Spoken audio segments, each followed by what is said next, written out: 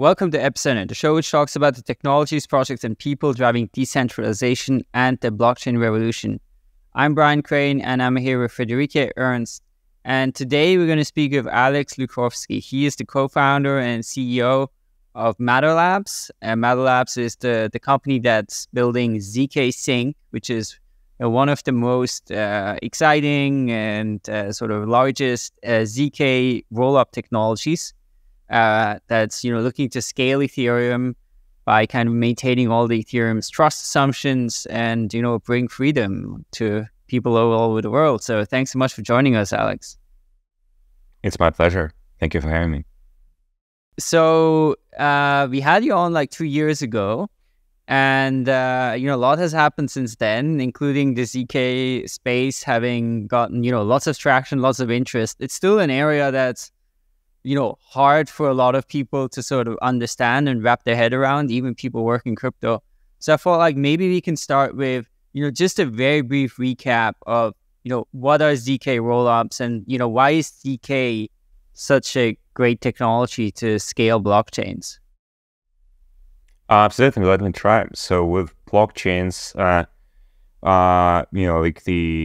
really observe the revolution, the cost, starting with Bitcoin and Ethereum, taking it to the next level with smart contracts and all the programmability of money, interactions, value.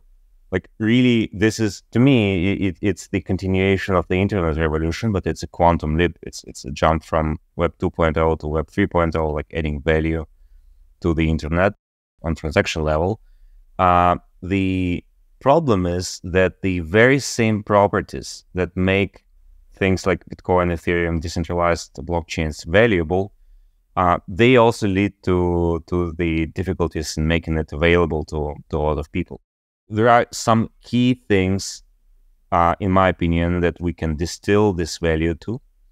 Among them are trustlessness, permissionlessness, openness, and full absolute inclusivity of these networks.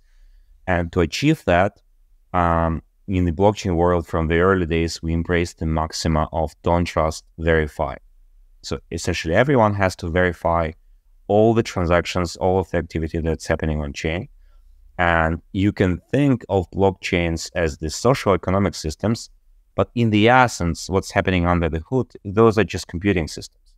So Ethereum started with the narrative of being a world computer. And it's what Ethereum really is if you look at it from the computer science angle. So that means everyone has to redo all of the computations for everyone else, which leads to quadratic complexity of communication, storage, computation requirements. And it's just infeasible to bring it to the work. When you are scaling the internet and adding a value layer onto the internet, you can't rerun the computation of all the other servers, of all the other, redo everything that everyone else is doing.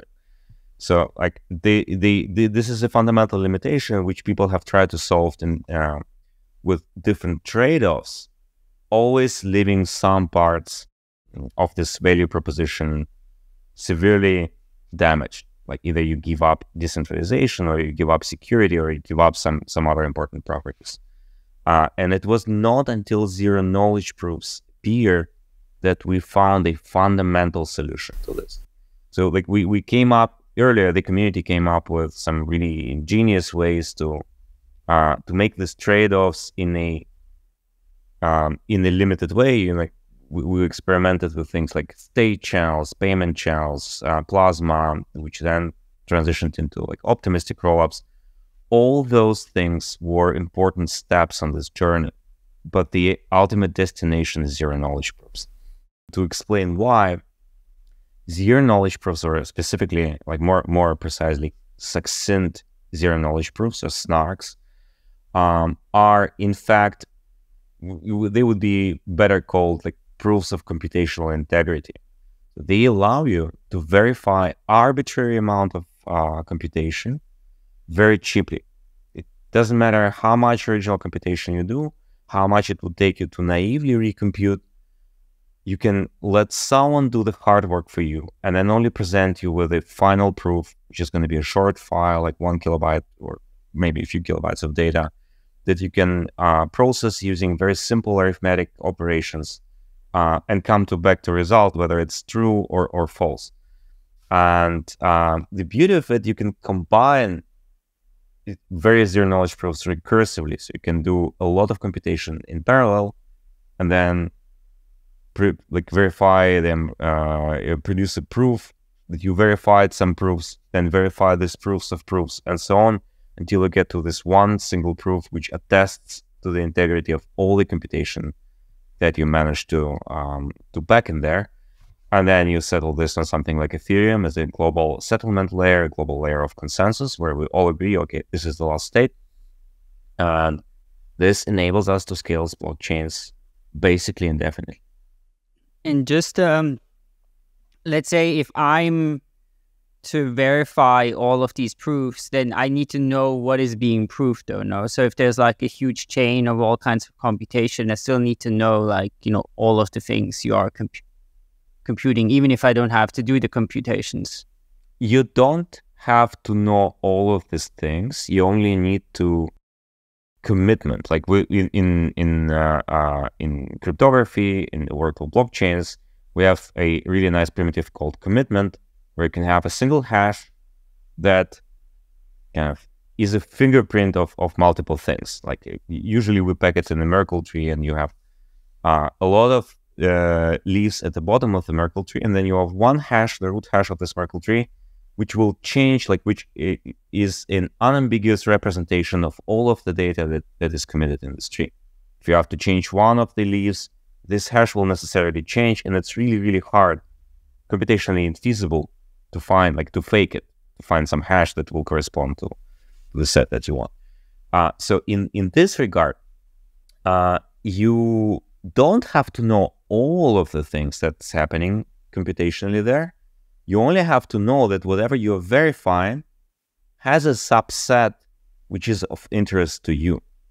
So I was recently thinking that the best way to describe zero-knowledge proofs in the blockchain context would be to call them not zero-knowledge proofs, but partial knowledge proofs, where you can only look at things that are important to you, but you still have the full picture, and you know that everything else that you currently don't care about is also still correctly verified. So a good example of this, to intuitively understand this, and you can calibrate me to let me go deeper into tech or more high level in this interview. But an intuitive understanding for people out there would be: imagine you're receiving a payment on PayPal or Venmo or your bank account. You will see that your account balance has increased. You might want to see who is this payment coming from, and you don't care about all the other accounts in the world. You still want to be sure that all the other accounts at least in your bank are correctly managed, that all the other payments are done with high integrity. Because if that's not the case, maybe your account is increased, but all the other accounts are increased by $1 million, and so the bank is really insolvent, and it won't be able to pay you this money. When you go to the shop with your credit card, you won't be able to make the payment. So you don't care about those computations, but you still want them to be correct. So zero-knowledge proofs would allow you to verify the integrity of all the other payments without having to care about them. And the way we implement zero-knowledge proofs in the world of blockchains, the way we apply them to blockchains today on Ethereum, is by building zk rollups. And so we can talk about what zk rollup actually is. Yes, let's do that. So in a zk rollup, who produces the zk proofs, and kind of what's the mechanism end to end? Sure. So a zk rollup is a layer 2 scaling solution. So instead of transacting directly on layer 1 on Ethereum, on the mainnet itself, we say, let's create a parallel blockchain that is going to process transactions completely separately. So we will have some entity, or maybe decentralized body of entities, that will accept transactions and will sequence them in blocks. We'll call this body sequencer. It can be centralized, run by one server, can be decentralized, run by consensus of multiple validators. Doesn't matter. Let's just assume we have this one blockchain. So the sequencer collects transactions, packs them into blocks, verifies that they're valid, tries to if the blocks are invalid, they won't be able to produce the proofs. And after the blocks are complete, they do two things. One is they compute the zero-knowledge proofs for all the transactions in the block. And they produce a final proof that this block is complete. To make it practical, it probably requires still recursive proof generation. So we will split this block into many small multiple chunks. We'll produce the proof for each of the chunk. Maybe we'll move heavy operations into specialized zero-knowledge proofs that are more efficiently verifiable than generic purpose transactions. We'll produce the proof of that. Then we will aggregate all these proofs together in one single proof of the block, which contains like all the logic that verifies all the logic that we need. That transactions were done correctly, that the users authorized them with signatures, that smart contract logic executed correctly, and then all the hashes, like we can like basically all the computation, right? We have this one proof. And then this proof is submitted on layer 1 along with the new root hash for this block. So we don't publish the entire state, we don't publish all the transactions, we just say, here's the new state, here's the new commitment to the state, the new root hash, and here's a proof that this new root hash is indeed a valid transition from the previous root hash, the previous commitment to the state, which is recorded on layer 1 to this new root hash. And layer 1, the smart contract on Ethereum, can actually verify this proof, come to conclusion objectively by nature of pure math verification that the proof is correct, and make the state transition. And then we need the second thing. We need to make sure that even though the state transition is now validly verified on layer 1 and the transition is made and we have the new root hash of the state, everyone else knows what actually happened in this block. It was specifically with regard to like what is the new state of all the accounts in the block. Because if people don't know it, if external observers, the users or the other validators don't know what changed in the state, they will not be able to do anything with it. Like we will enter a state which is committed on Ethereum that no one except for whoever made this transition can actually process. I cannot prove to you that I have money. I cannot access this money. I cannot withdraw. I cannot transact on this chain. So it would be like a frozen state. So in order to solve this, we have to publish something to the users, to everyone who wants to observe. We need to publish some piece of information that will allow them to reconstruct the state, or to reconstruct the changes that happened in the state from the previous known state. So there are two ways to do it. Like one is you publish all the transaction inputs and you just like make it available to everyone. And then people can recompute these transactions and reconstruct the state, which is something the optimistic rollups do. And the second approach is that you publish the actual differences for each storage slot that has been changed in this rollup block. You publish the new state of the storage slot. Either way, the observer now can reconstruct the state and they can work with the new block. But the trick is we have to publish it on some really strong censorship-resistant system. And the most censorship-resistant we have is Ethereum itself. So we kind of abuse Ethereum network to make this data available. We call it the data availability, and the ultimate vision for Ethereum to be the settlement and the data availability layer for rollups, making rollups the center of Ethereum roadmap and really the place where most of the activity on Ethereum will happen. Cool. There's a lot to unpack here. Let me maybe recap this. So basically, from a technical point of view, what a zk rollup requires is forward. So you need regular checkpoints on L1 that can't revert. You need a proof of correctness from checkpoint to checkpoint. You need data availability on L1, either directly by call data or kind of in the dank sharding world in the sidecar blobs. The fourth thing is you need forced inclusion, and basically that the next checkpoint is only valid if forced inclusions are provably part of the next checkpoint, right? So we will go into this in just a little bit to kind of discuss kind of the recent developments in kind of the Validium world and so on, to kind of look at the entire spectrum of kind of shades of L2.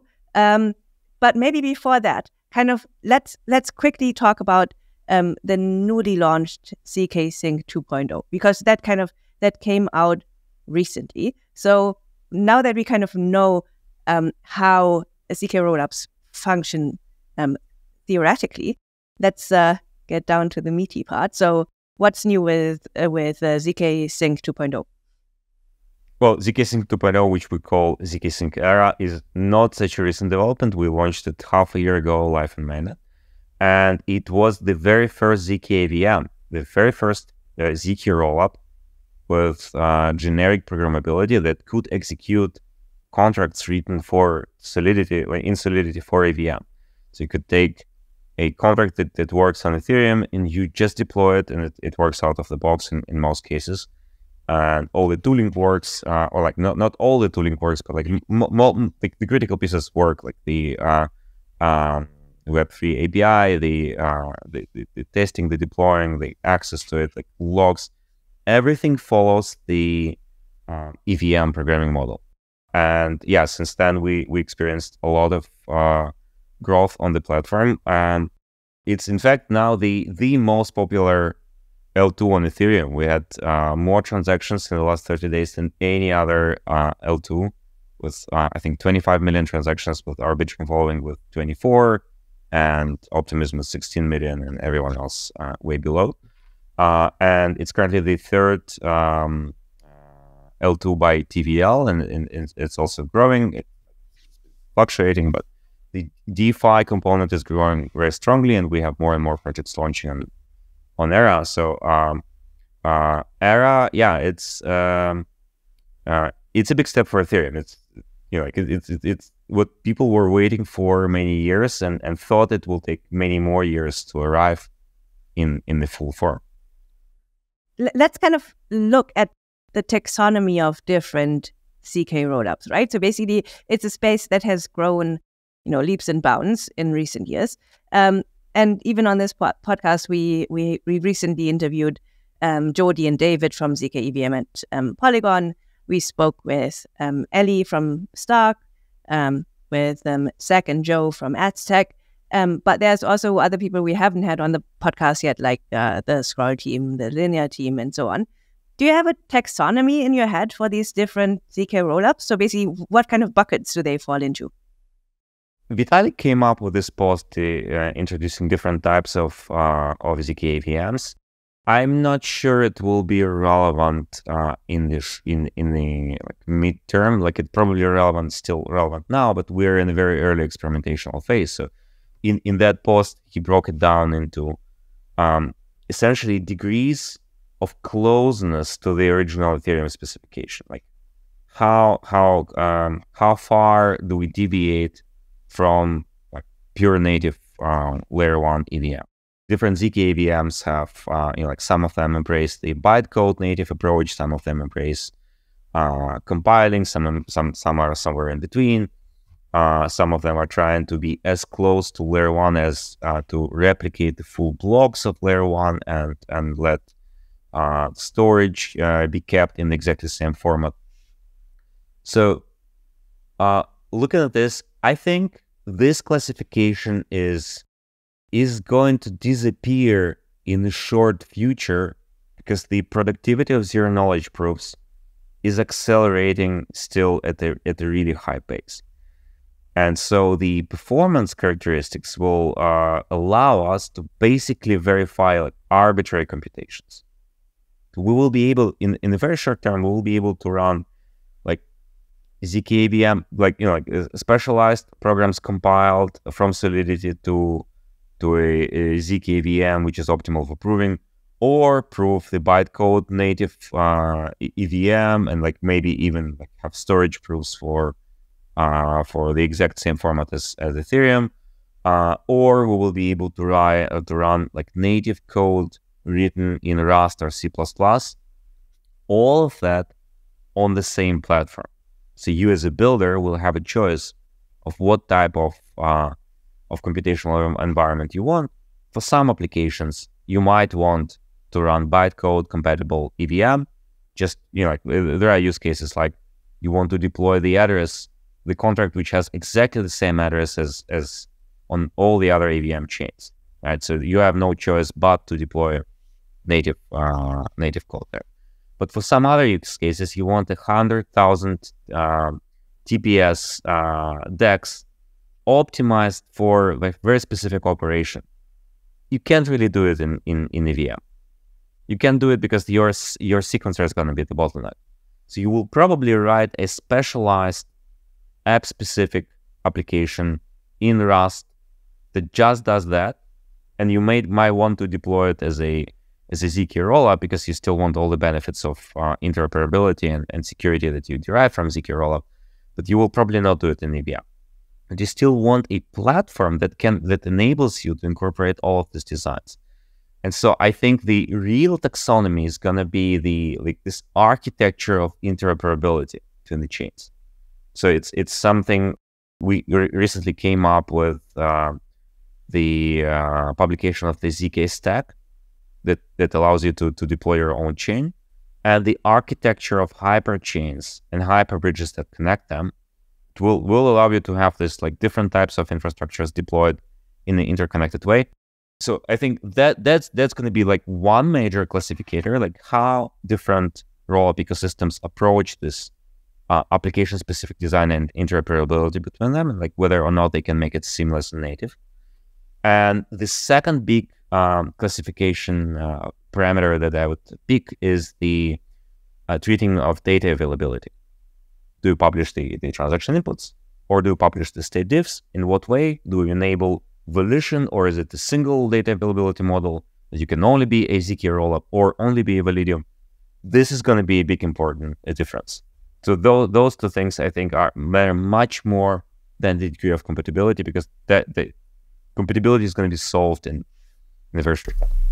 Let's talk about the first complex of questions first, and then kind of the validium kind of spectrum later. So we had Ellie on recently, and he was very adamant that zk EVMs are not performant enough. And basically, they don't offer, basically in terms of kind of how much computation you can do, he says that Cairo is doing much, much better.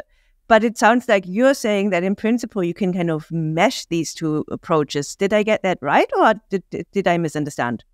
This is absolutely correct, yes. So like I agree with Ellie that EVM is not the most performant platform, especially for sequential operations. So you could construct an EVM that verifies transactions in parallel, and then even though the performance of these transactions is not at the limit of what the current compute is enabling, you kind of don't care, because what you care about is the cost per transaction.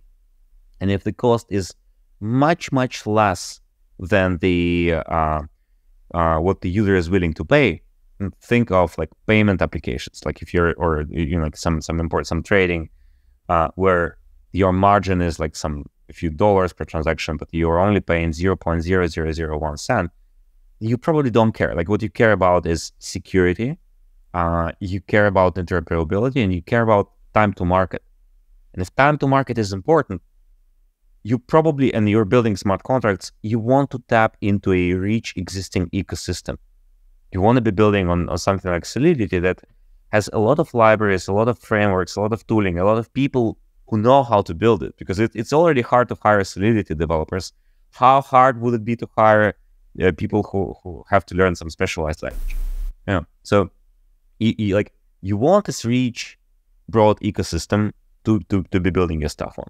However, for other applications, for like something that like this 100K TPS exchange, you absolutely need the ultimate compute.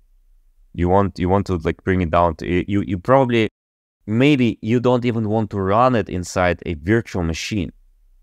Like no matter if it's Cairo VM or EVM or whatever, maybe you want like really like a bare metal implementation of your specific rollup that can settle transactions in really, really fast, running like, because all of them are sequential, because they are trading on the same trading pair. You want to run them like as fast as possible, what the processor enables you. So you get to this ultra high frequency trading with tens or hundreds of thousands of TPS. So yes, I believe the future is with this differentiated spectrum of approaches.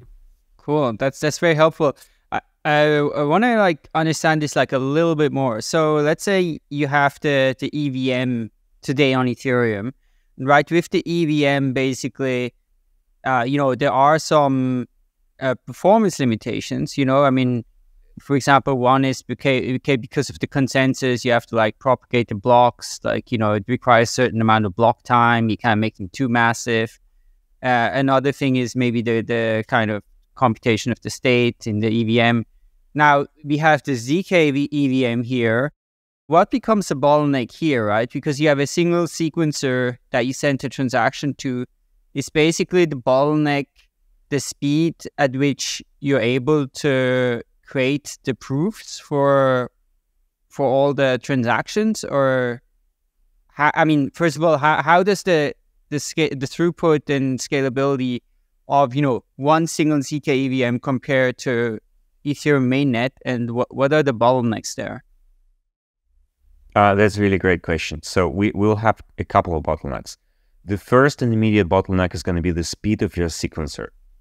The pace at which you can accept and execute transactions and compute the intermediate block results and block hashes. This does not depend on what zero knowledge proofs or fraud proofs you're using. Does not depend on data availability. It just basic computation and networking, and it depends on the architecture of your chain. Some chains will be decentralized, and so you will have to tap into consensus, and you have to also make sure that your sequencing layer is fast enough and like your latency is good enough for your application. Some other chains might even be completely centralized with a single server that can respond in like 20 milliseconds time. And for some use cases, for this super high frequency trading, this will be the case. They will likely prefer this. But they might still want the full validity and security derived from Ethereum and open, being not an isolated chain, but a part of the bigger ecosystem with all this rich liquidity. So that's your first bottleneck. And as you can see, like the various trade-offs lead to various different solutions. Your second trade-off or bottleneck is going to be the data availability, how you store data availability, or how you manage data availability. If you are a zk rollup, then you are competing with all the other rollups on Ethereum, zk and optimistic, for the block space, because the block space of Ethereum is limited. It's kind of a zero-sum game. If some rollups will get more data, there will be less data availability bandwidth available to other rollups. Which will lead then just to higher prices for this data bandwidth. So this is a big problem, and the only way to solve it in the short term, to make the throughput really unlimited, is to use external data availability, like off-chain data availability. So you will still have zk rollups, and maybe every chain should have a part of its account on the zk rollup where all the data is published on Ethereum and they enjoy high security. But for the accounts that do not need high security or are willing to take some risks into account, you want to publish data availability externally. With zero knowledge proofs, it makes a lot of sense. It makes a lot less sense with optimistic approaches, which we can discuss why. But for zk rollups, it works. So if you can go and you have this kind of elastic extension of data availability bandwidth, then this bottleneck is going to be solved for you. And the third bottleneck we have is the actual ability to generate zero knowledge proofs. And this is the least of our problems, because the proof generation is today relatively cheap, and we can do it on very broadly available hardware. So last week we announced an upgrade called Boojam, a new proof system that is that's going to be embraced by zkSync Era. This is a proof system we've kind of been working on and off for a couple of years. It's based on a construction called Redshift, which is just a combination of Plonk and Plonkish arithmetization and Frye polynomial commitment. And the implementation we have today only requires 6 to 16 gigabytes of RAM. Depending on your configuration, you can choose the parameters. Like let's say 16. 16 gigabytes of RAM on a GPU is basically consumer-grade hardware. You can do it on gaming machines. You can do it on any cloud provider. They have plenty of GPUs available for machine learning, for other purposes that you can utilize. So we will be able to prove all of the world's value transactions with zk using like something like this. So that is not really a bottleneck. So data availability and the sequential throughput, or the sequencer throughput, are the really two bottlenecks. And we can talk about the solutions. The solution to the sequencer throughput is to have many chains. There is no alternative to this. Like, we will not be able to handle all of the world's value transactions on a single monolithic chain, because it's just physically infeasible. Like, you cannot imagine all of the world's internet servers running on a single server or even on a single data center. Like, that doesn't scale. You need to be able to add more and more on demand. It also won't work because no matter what configuration you take, you're making some trade-offs. Latency versus decentralization. Like, if you're a decentralized consensus, then you will naturally be able to handle less throughput and less when you say decentralization in this context, like, what are you talking about? Decentralization of the sequencer. Okay, if you want to decentralize the sequencer as opposed to one. Okay, that makes sense. Yeah. So one validator will be able to handle like really high load with very low latency. If you want to have hundreds of validators, then you naturally have to like make the data available to all of them. You have to reach consensus, which requires at least 2 rounds of communication between all of them. You probably want them to be like broadly geographically spread, not in the same country, not on the same continent. So like the communication loop becomes larger. Like you're not getting anywhere. Like, you will be in the region of like 1 second, order of magnitude of 1 second, maybe half a second. Because then it's basically you run something like Tendermint or something like that. Or... Correct. Tendermint, hot stuff. Like, you need, like, even with the newest modification of hot stuff, you need 2 rounds of consensus, 2 rounds of messaging for the consensus, which means you have to like just send the message twice between different continents, and you're just limited by the speed of light and the speed of communication. Those networks to like, which will determine the latency of your consensus, which you can eliminate if you're using a localized data server for the centralized sequencer, right? So those trade-offs are impossible to make like once and for all, one size fits all, right? So you will need multiple chains. And so the question is, how do we incorporate multiple chains in an architecture where they can still seamlessly, trustlessly, and capital efficiently communicate with each other? And this is where the hyperchain architecture comes into play. This is why we've been working so hard on making this architecture available in the zkSync network. And like, we would love to make it available to other rollups as well, but unfortunately, the way Ethereum is architected, it's not going to be as seamless between different rollup ecosystems. It's like, you will be able to pass messages between, say, zkSync, like one of the zkSync chain hyperchains, and like one of the Starkware, Starknet itself, or one of the L3s. So there will be some degree of trustlessness, but it's not going to be as seamless in terms of assets movement. To move an asset from one rollup to another, you will either need to use external liquidity, or you will have to go through layer 1 and actually pass this asset from one like bridge contract on Ethereum, which belongs to zkSync, to the bridge contract on Ethereum, which belongs to some other rollup, which will make Ethereum layer 1 itself the bottleneck of this bridging, which will not really scale for, like, we're talking about millions or billions of users. But within the ecosystem, inside the zkSync hyperchain network, it will be possible to arbitrary degree. So like the way you can imagine hyperchains is just like you have like domains for email. You have Brian at Epicenter or Gmail or whatever. I have like Alex at materlabs.com. You can send an email from any address on any domain to any other address on any other domain. And you don't have to care about it. You don't, you know, you like the communication is the same. You just do one click And in a few seconds or minutes, the message arrives on the other side. And it's end-to-end encrypted, like, it's trustless. How does this work technically? Because basically one zkSync chain would have to know the state of the other chain to actually make this happen, right? So basically it's kind of like the old problem of kind of having smart shards and how they communicate, right?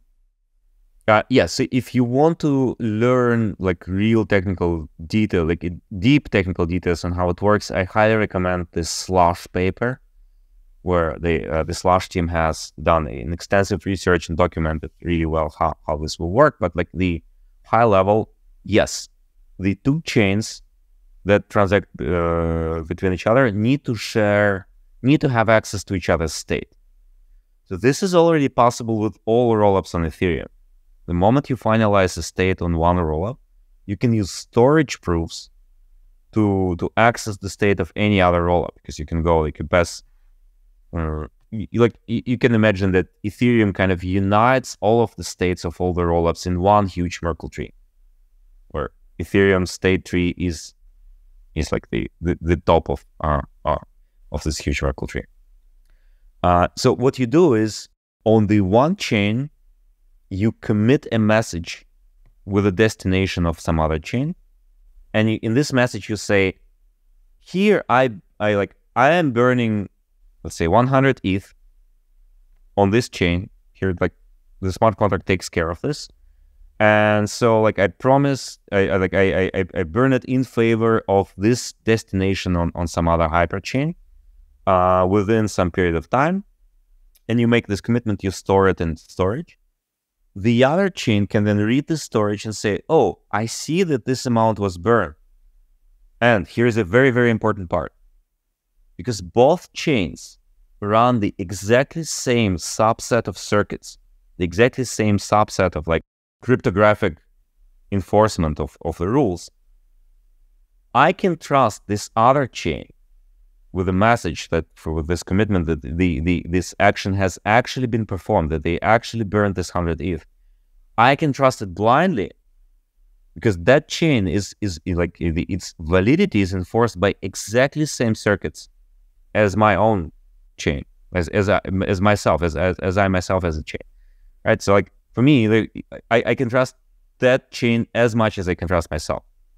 So I can easily mint this 100 ETH on this chain, like through some system contract that has access to like minting, and it's probably going to be like a part of your bridging. Like, your tokens will have to be aware. You either use system contracts for tokens, or you use specialized tokens that know about this functionality, can mint this assets, and then you can use these assets natively.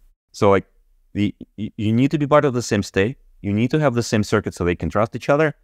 And then the third key component of this architecture is that all of these chains have to share a single bridge on Ethereum that holds assets for them. Because if you don't share the same bridge that holds the assets, then you can kind of like trust the other chain. You can be sure that they burned some like 100 ETH, and you can mint it yourself inside your chain. But you will never be able to withdraw this 100 ETH because they don't belong to you. They're not locked in your bridge on Ethereum. Is that last one the main reason why you wouldn't be able to get the same kind of convenience when it comes to like bridging to Starknet or some other thing? Precisely, yes. Like you like, in order, so like there would be a question if you can trust Starknet contracts, because it's a separate ecosystem that is managed by entirely different governance. You might like, you will have to write your specialized contract, the custom user contract that says, I trust Starknet. Maybe other contracts don't, but I do trust them. So like I can believe that this message is real. But then like, so that's actually the first problem. Like even if we could manage the ownership of this 100 ETH, this contract would not be able to persuade the system contract that we should mint 100 ETH, because the system contract does not know if Starknet is not compromised by their governance. Because the system contract basically is able to verify the computation that's done using specific circuits, and Starknet has different circuits, so it like cannot directly verify that. It's just a different system, not governed by the same like upgradability pattern, by the same code. So like the system contract can only trust other system contracts of trusted origin. It cannot trust users' code. Because if I can deploy arbitrary smart contract which says, mint me $1 million, trust me, bro, it's honest because it's coming from the other chain, the system contract will say, like maybe not. So it has to be a message that comes from the other system contract that actually burned this 100 ETH. But yes, but then the second part is you're right. Like even if we solve that, we like on the system level we make an agreement. We say like zkSync trusts Darknet trusts zkSync. We still cannot pass the assets because they are locked in different underlying bridge contracts. How does the hyperchain know which other chains are in the hyperchain architecture and to trust them, right? I mean, they kind of need a hyperchain ID that kind of says, I'm hyperchain 72, you can trust me. But is there any way of kind of faking that, or do you need a centralized register? How do you go about that? You will have a smart contract on Ethereum that will hold the Merkle tree of the hyperchains. Let's call it the shared prover, or the shared verifier.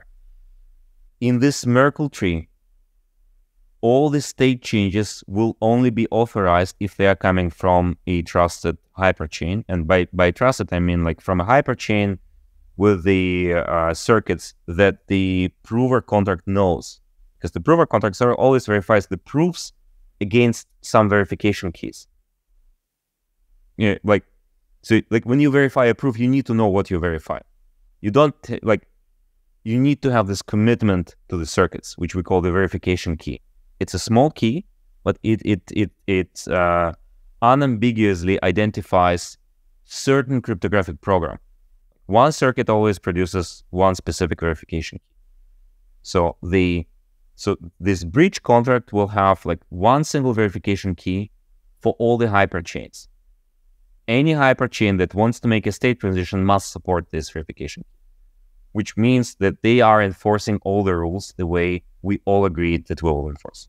And this is also how you make sure that the tokens on each hyperchain are actually commensurate, right? Because basically I could be an evil hyperchain and could say, look, I have 100 ETH, I will burn it, I will reissue it on hyperchain 19, and then basically I burn some sort of fake ether and kind of get real ether on hyperchain 19. Absolutely correct. So they have to share the circuits, maybe not all the circuits. The hyperchains are actually like highly customizable. They're fully sovereign. You can choose your sequencer, you can choose your data availability model, you can choose your extensions, whatever you want.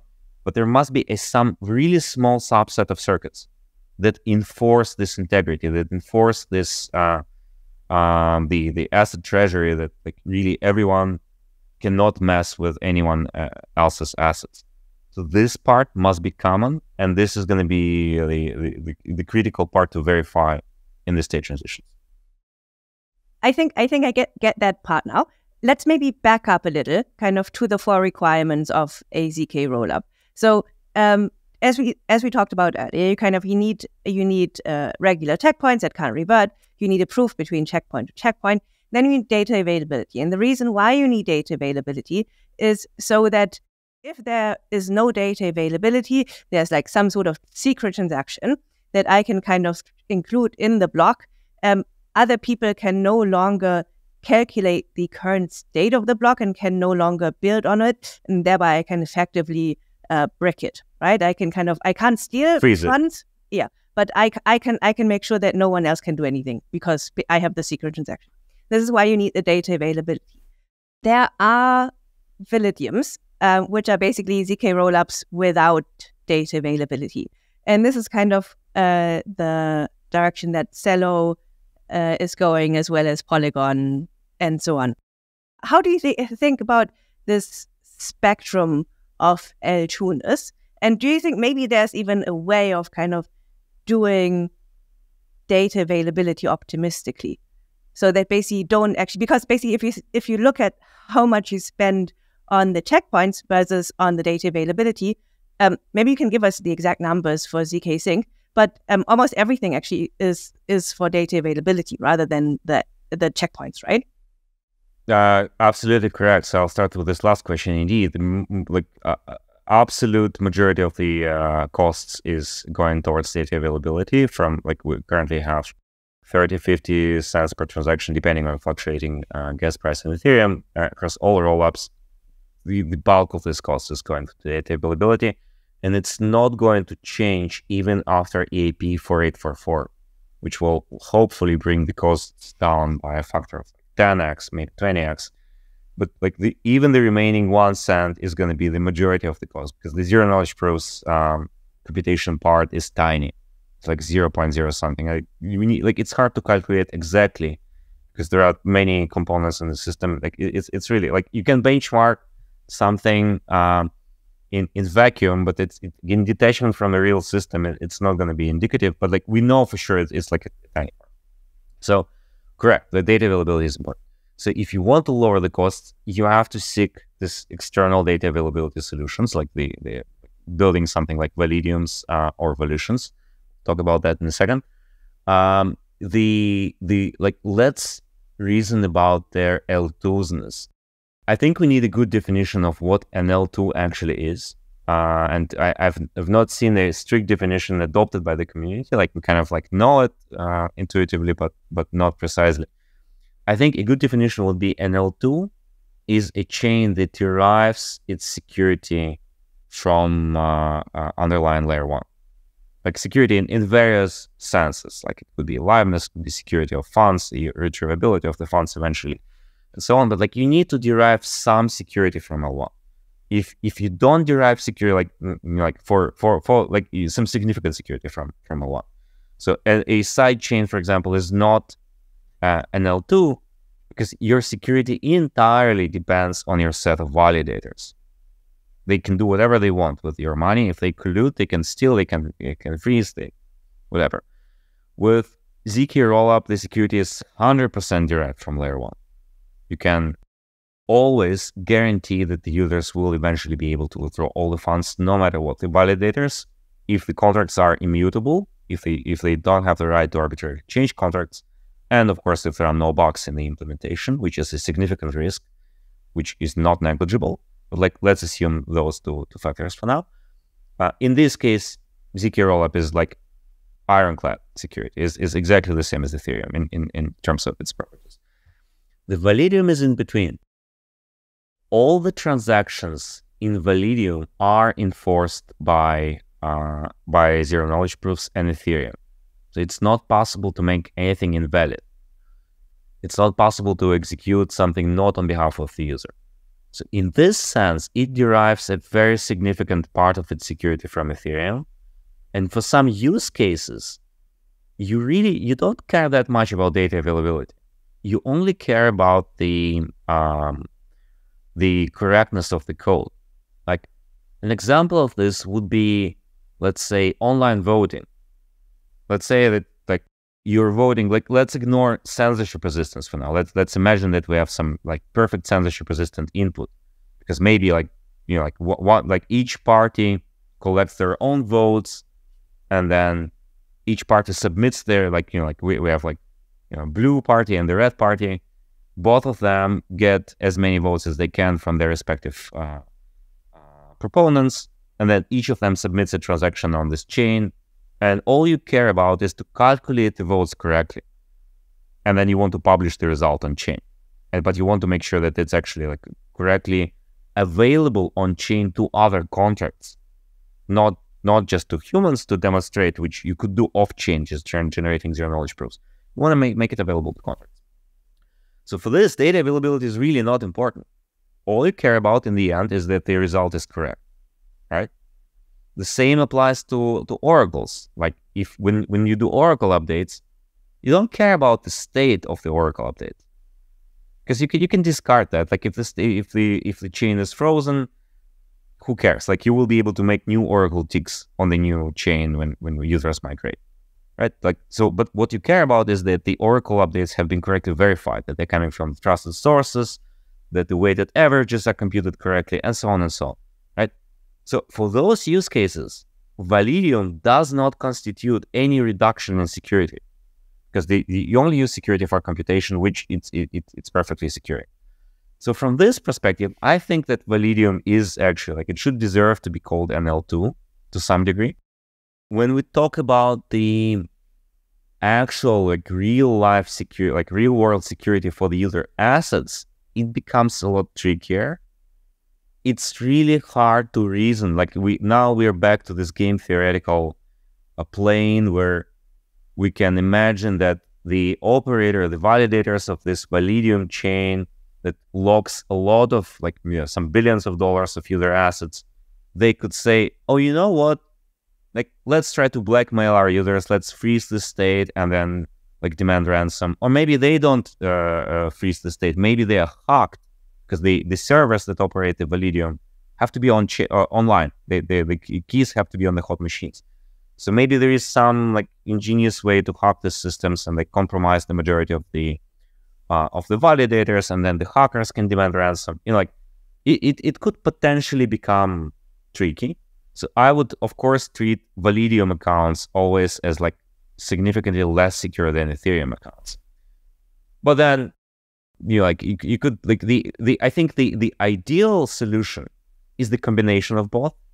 When you have something like a Evolution system where you as a user can decide for each of your accounts, do you want it to be stored on Ethereum, like on a zk rollup with full Ethereum security guarantees, but maybe higher cost of transactions on this account?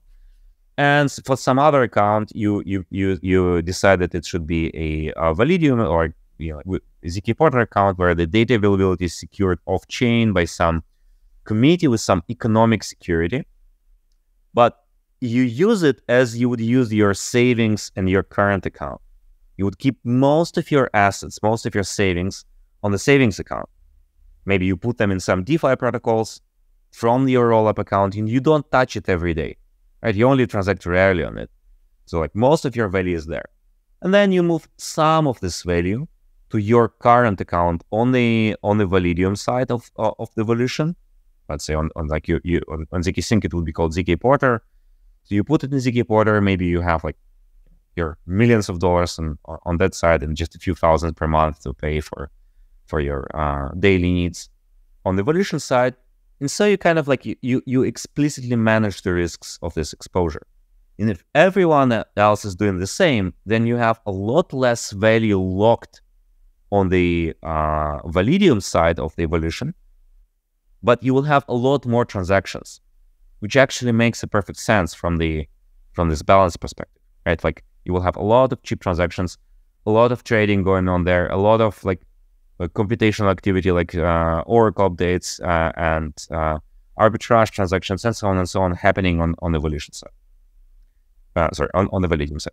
Can I quickly kind of question this to a certain extent? Basically, if you kind of look how, say, Celo is transitioning to being an L2, they're not foregoing their validator set, right? So while kind of zkSync, and to be fair, all other L2s have, like, a centralized sequencer, which is definitely also an attack vector, right? The Validiums that kind of we see emerging, they already have a decentralized validator set. So basically, there's many entities that in principle are allowed to kind of build the blocks. Where do you see the trade-off here? So, I mean, obviously, if you had a decentralized sequencer on zkSync, this point would kind of fall. But currently, you don't, right?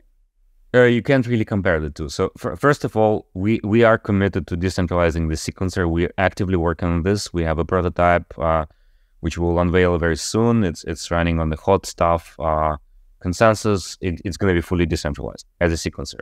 And what you want to get from the sequencer decentralization primarily is the resilience and the liveness of your network. You want to be sure that the network will remain operational, like, for everyday transactions, even if one or multiple parties are compromised or going down or unavailable for whatever reasons. But the sequencer does not affect the security of your funds. So you could argue that liveness is part of security. I will admit that.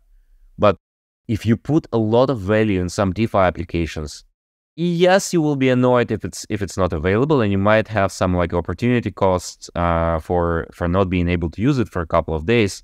but it's nothing compared to the ability to lose all of your funds locked in, like in Uniswap, for example, right? But the validators can't steal from you, right? I mean, so basically, if you have the ability to kind of run your own full node, you can't be duped about the state of the chain. You can never steal funds. Yeah. You can never steal funds. Like, all you could try to do is, like, the validators could try to like, they can't even do a double spend. Like, they can only do some short-term faking on chain that will never finalize on Ethereum. And if you're making high value transactions, you always want to wait for the for the finality on Ethereum, for the checkpoint that actually guarantees that this transaction is final before accepting it. If you're expecting someone, like for someone a payment of $1 million, you have to wait for Ethereum finality. You cannot trust the sequencer to just, oh, I have a confirmation. Absolutely, but that's the same on Validium, right? So on Validium, the validators, or like your guardians of data, the data availability providers, can actually freeze your state, can freeze the entire chain, and so your value will become unavailable to you. You need only a single honest validator, right? Because you only need one person who kind of makes the data available. Great question. Like, this is a big misconception about the data availability systems.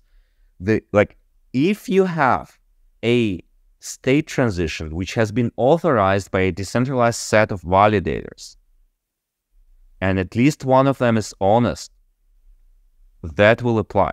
This one honest validator will share the data with you. However, if the majority of your validator set is compromised, let's say like 2/3 of the validator set is malicious, then they will do a state transition without sharing it with any of the honest validators. So even though you have 1/3 of the honest validators on the chain, they will never get a single bit of this data from the malicious parties. So it's like what matters is like who controls the state transition, not who controls the data for the honest blocks.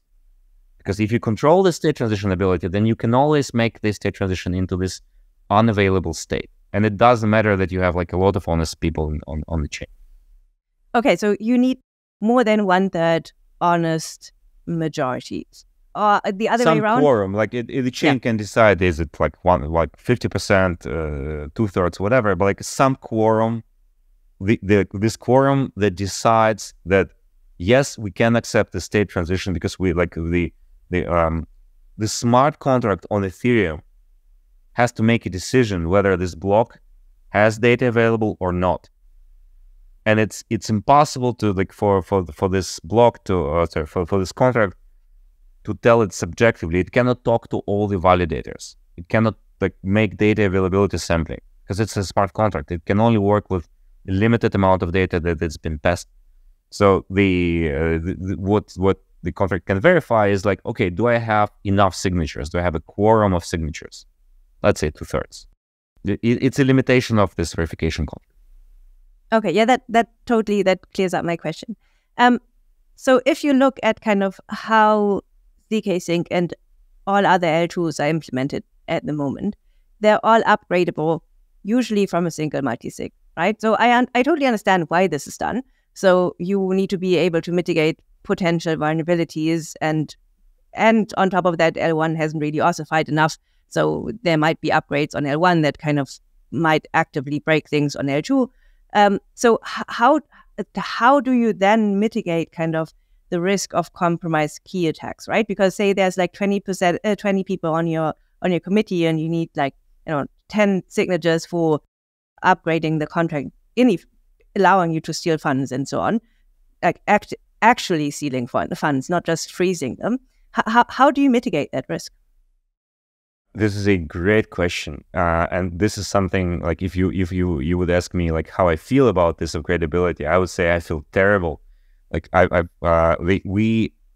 zkSync, the very first version of the protocol we deployed is of zkSync version 1, which is now called zkSync Lite. It was completely immutable. It was immutable with some upgrade period because we could not tolerate that. Like the idea that some multisig can control upgradability, or the team can control upgradability and just propose arbitrary changes, completely defeats the idea of this trustless scaling, right? So like that was something we were finding disgusting. And then we had to learn the hard way that like we're way too early. We have to make we have to react to vulnerabilities because the bugs will be found in the short term. While the system is in development, so you have to take a very paranoid defensive mindset with mechanisms of defense in depth, where you have multiple layers of protection, and you should be able to react in a timely manner to threats. So we came up with the idea of the Security Council. And since then, the second chain that embraced the Security Council was Arbitrum earlier this year. And now it's a broadly popular idea that most other chains are embracing, and Vitalik and L2Bit are making great effort to push for it, to set some high bar of standards of what constitutes a true Security Council. So let's look at how Security Council works. A team should only be able, the core team of any protocol should only be able to propose a change for the upgrade, which will execute with some time lock, so that the users have time to withdraw from the protocol if they don't like the change, or if outright the protocol looks malicious. Now, if you deal with an emergency, if there is an open bug on your system on live smart contracts, you want to be able to accelerate this, and this is where Security Council would kick in, and you would get some external people, maybe appointed by the governance of your protocol, hopefully or ideally, a broad set of participants of highly reputable people from the community, from a lot of different jurisdictions, who use off-chain cold wallets to control these keys. So what it gives you is the protection from a regulatory capture. It's a lot harder to compromise people in different jurisdictions, because now it has to be something universal. If one government goes rogue and tries to hijack the protocol, they will not be able to do it. If a single company controls the protocol, then the government of the company where the company is incorporated would come to them and say, make this upgrade, or you'll go to jail. It's something like this, right? But if we have a broad set of participants, then it's much less likely, because it's harder. The second protection it gives you is that compromising a lot of cold wallets, maybe hardware wallets or air-gap machines or something highly secured, is a lot harder than compromising the online servers with hotkeys in memory that are probably running in some cloud providers that have access to the internet, that are vulnerable to 0 days. To compromise the cold wallets that are not connected to the internet, someone would have to go and break into all of the multi-sig participants, which is a lot harder. But it's still not a perfect solution. And the perfect solution would be to bypass the need to withdraw the rights of upgrades from both the team and the Security Council altogether. So I can imagine a world where the Security Council, appointed by the governance, broadly decentralized, highly secured with cold keys, can only freeze the protocol for a short period of time if they see an emergency. If there is a bug that needs a treatment, they should go and do this, and then they should bring this question to the protocol governance, and the protocol governance should decide and then make appropriate changes and make the emergency upgrades on the protocol. And then, even in this case, the question is what is governance? Is it just the majority of the token holders? Is it some broader set of participants? I really admire, I want to make a shout out to the Optimism team for doing a lot of work on the process of governance, elaborating different schemes. They have the idea of the House of Citizens, the House of Token Holders. You have a consensus between both of them. And even then, we might have some better mechanisms, such as eventually bringing up this question to the consensus of layer one,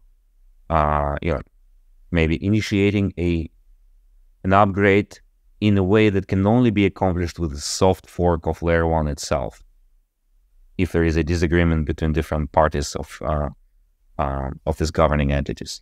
So this is a big question which requires a lot more research, but I hope I could add some flavor. Cool. No, that was very helpful. So one question that I think is kind of like very connected to this. You mentioned, the risk of bugs. I mean, I've also heard of other people being quite concerned about this with regards to zk rollups. Can you talk a little bit about, where are the risks of, bugs and what kind of consequences could we have if there are maybe bugs at different places? Well, all of the rollups are relatively new systems that need to be battle tested for a long period of time with a lot of money until we kind of have enough confidence that they are secure.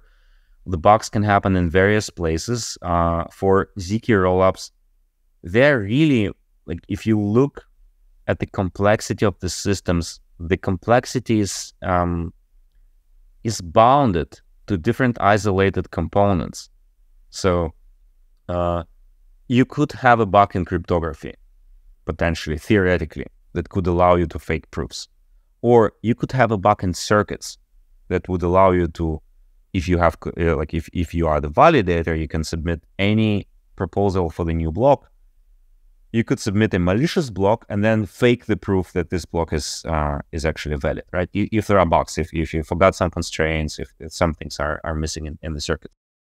So to mitigate these things, it's actually a lot easier to do in zk rollups than, let's say, in optimistic rollups, because you can create redundant systems. Like the way it works in all mission critical systems today, with like life emergencies, aviation, nuclear energy, and so on, you never rely on a single component for security or for safety, for that matter.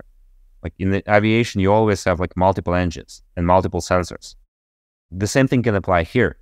You don't want to rely just on the validity proofs. You want to do things like 2FA, where you need two separate mechanisms. In the case of a zk rollup, for example, it would be first a consensus of the validators has to agree on that the block is valid, and only then they produce the zero knowledge proofs, and Ethereum contract verifies both the signatures of the majority of the validators and the zero knowledge proof, and only if both match, then you make a state transition. So now if there is a bug in cryptography, it's you, in addition to breaking cryptography, you have to compromise the majority of the validators, which is hard, because most likely they were honest to begin with, and then it will be hard. You would have to buy a lot of stake to be able to get to this critical quorum.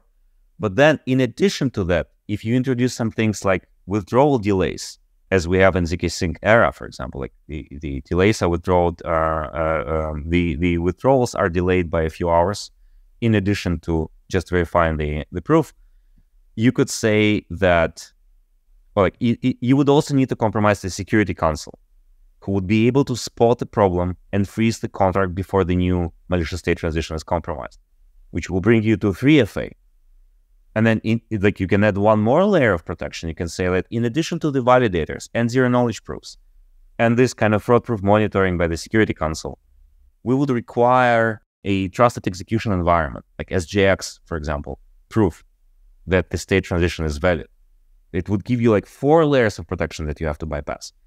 And you don't have to rely on Intel or NVIDIA or other providers for this. Like if the SGX proofs become unavailable, then the governance can always intervene and just switch them off.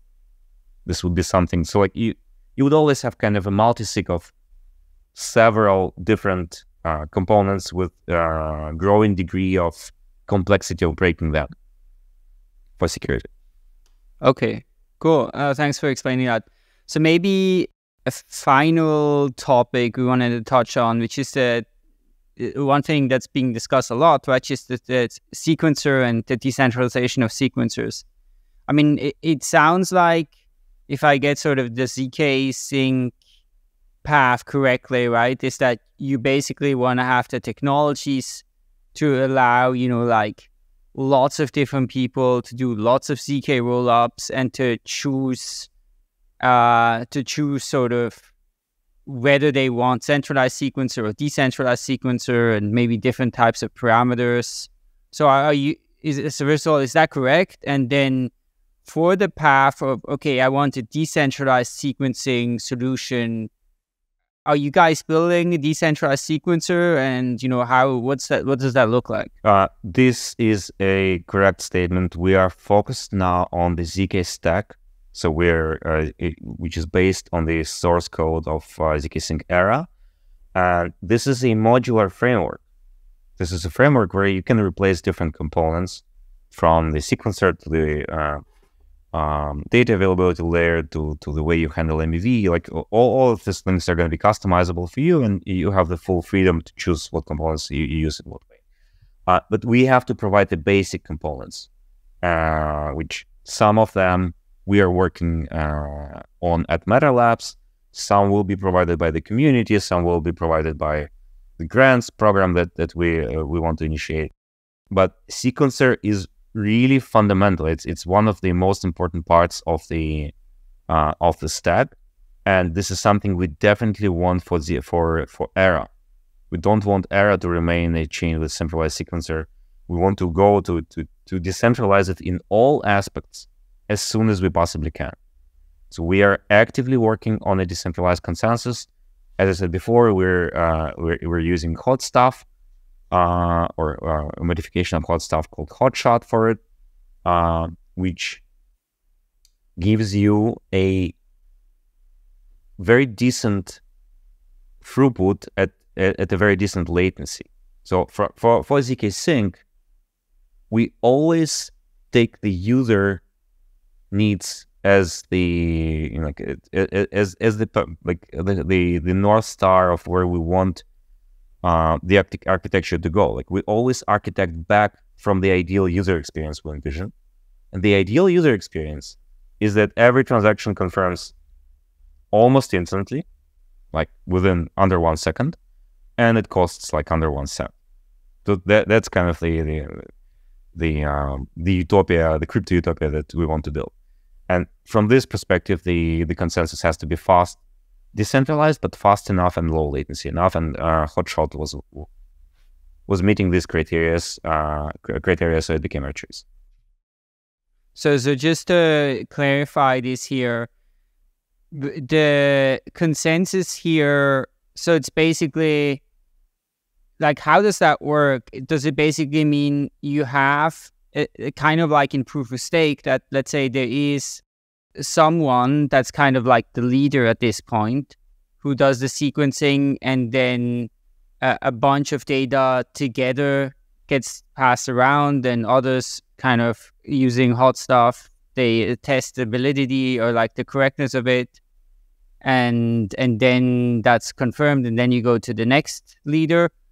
Or is hot stuff just used to basically choose the sequencer, and then for some point, you just have this one party that's a sequencer, or like, how does that work?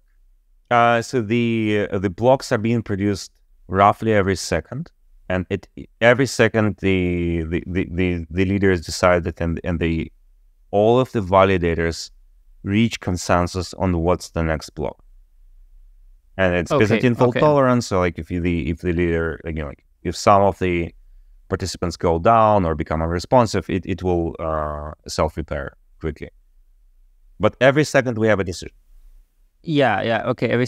And then do you feel like all of these things that are like huge topics at the moment on Ethereum, like around the MEV pipeline and, the proposer builder separation and those kind of things, to what extent will this carry over to like this and the kind of decentralized sequencing, zkSync rollups? This is a really, really good question. I don't have a definitive answer to it. We are in the research phase. We're looking at all the different developments there. We're in touch with the Ethereum Foundation, with guys building. There are really amazing teams out there building shared sequencers who think that shared sequencing is the paradigm for Ethereum. I don't have a firm conclusion yet, like how it will work. I have some concerns, which I shared with all of them, about the centralization of power if we come to a world where proposal builder separation leads to just a few entities essentially building all of the blocks on all the chains. I think that's a bit dystopian, because it will give them a lot of soft power, and like you don't want eventually like to some Google or Facebook or something like a big corporation like this to be powering all of the blockchains with nominal decentralization through solo staking. So we want to design systems that actually encourage decentralization in various regards. But there is a popular opinion that might not be possible, and eventually, because of the complexity of MEV extraction and the value that you can produce from there, that this inherent specialization for builders will inevitably lead to this outcome. I don't want to believe this. I want to believe that we will be able to come up with designs that actually broadly decentralize the systems with a lot of individual participants with ways to actually mitigate MEV and prevent at least toxic MEV from happening, like targeted MEV attacks. I think there are designs out there that largely can accomplish this, but I've also heard concerns of schemes like encrypted mempools that they could lead to other problems, leading to like less efficient arbitrage on such systems and so on. I don't have a definitive answer, but we have a research team focused on this, and we will be just trying things out. I can promise you that zkSync, to our core values, and we have not discussed the zk Credo yet, but this is I encourage everyone to read and contribute to the zk Credo, which is our mission and philosophy and values statement. We will do everything we can, and we want our community to enforce it, to go in the direction of the maximum decentralization and trustlessness. And so we will just pick the designs for ERA, and I think the community will support it, that maximize the decentralization and trustlessness and minimize MEV. But for hyperchains, I'm sure that we will see a lot of experimentations, and people will be trying all the different models with from going maximum MEV and then distributing it to the community to trying to minimize MEV and work with first come first serve principles or encrypted mempools or some other novel approaches which I'm not aware of. And eventually the market will decide what works best. I wish we could go on because lots of these actually sound super interesting, but we are already way over time, so we'll just have to have you back at some point. Thank you so much for joining us, Alex. It was super insightful. Thank you. It was my pleasure. It was a very interesting conversation. Thank you for great questions. Thank you so much.